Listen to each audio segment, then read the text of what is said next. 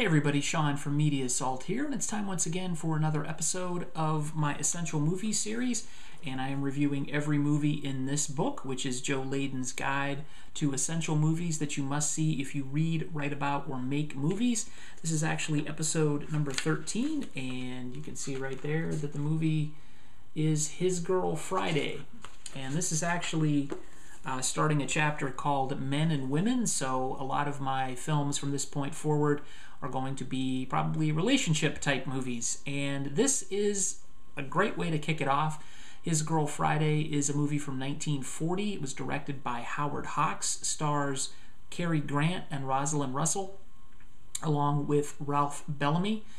And I'm going to give you a very, very quick plot summary because this movie is hilarious and it's fast-paced and it's carried by the dialogue. And this movie will carry you through its 92-minute running time very quickly.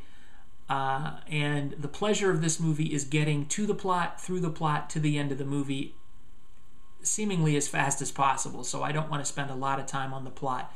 But basically what happens is Hildy Johnson, who is a former newspaper reporter, brings her soon-to-be husband, and Hildy Johnson is played by Rosalind Russell, brings her soon-to-be husband, Bruce, who's played by Ralph Bellamy, to the newspaper where she used to work to visit her ex-boss, who actually is her ex-husband, Walter Burns, who is played by Cary Grant. Now, when Burns finds out that she's about to be remarried, he pulls out all the stops to A, keep her in his life, and B, get her to work for the newspaper again, which she may or may not want to do in the first place. And that's all I'm going to tell you about the plot. That's all you really need to know. This movie has some of the best dialogue I've ever heard in a film. And I know it's sort of retroactive listening to this and thinking of something that came after that I'd seen first, but I was reminded of David Mamet and a lot of his dialogue in some of his films, but it's clear that this is what influenced that, if anything did. And there's a lot of overlapping dialogue, a lot of rapid-fire machine gun type dialogue, but everything is understandable, and it's the pacing, which is brilliant, that really makes this movie. And the performances are fantastic too. Cary Grant is just superb as Walter Burns. Rosalind Russell, who carries the latter half of the film, basically interacting with a lot of the other newspaper reporters from other papers around town, while she gets involved in this sort of political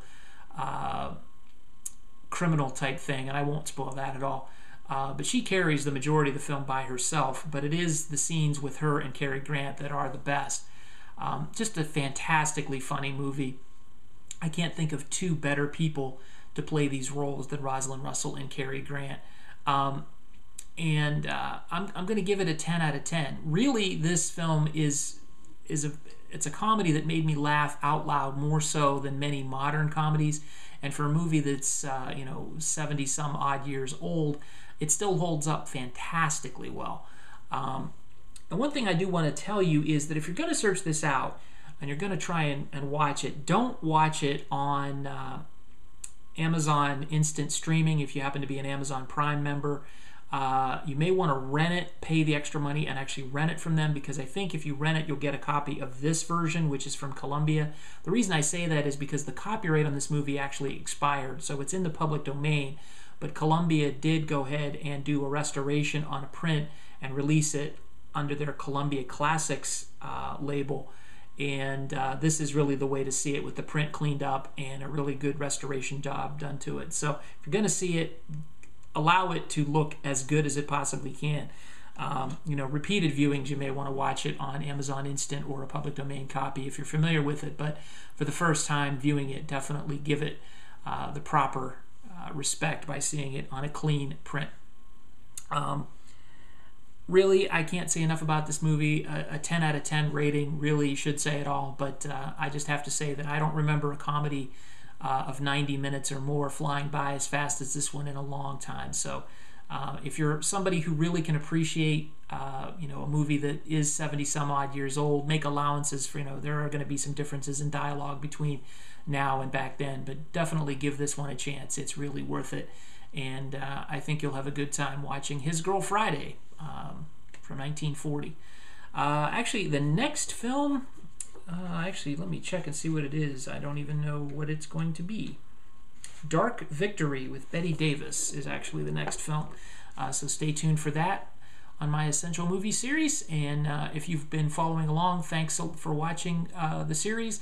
And if this is the first episode you've seen, check out the playlist, which is available on my channel for the previous 12 episodes. And I still got quite a ways to go to get through this, but I'm finally making some progress on it. So thanks for watching, and as always, feel free to rate, comment, and subscribe if you haven't done so already. Thanks for watching. See ya.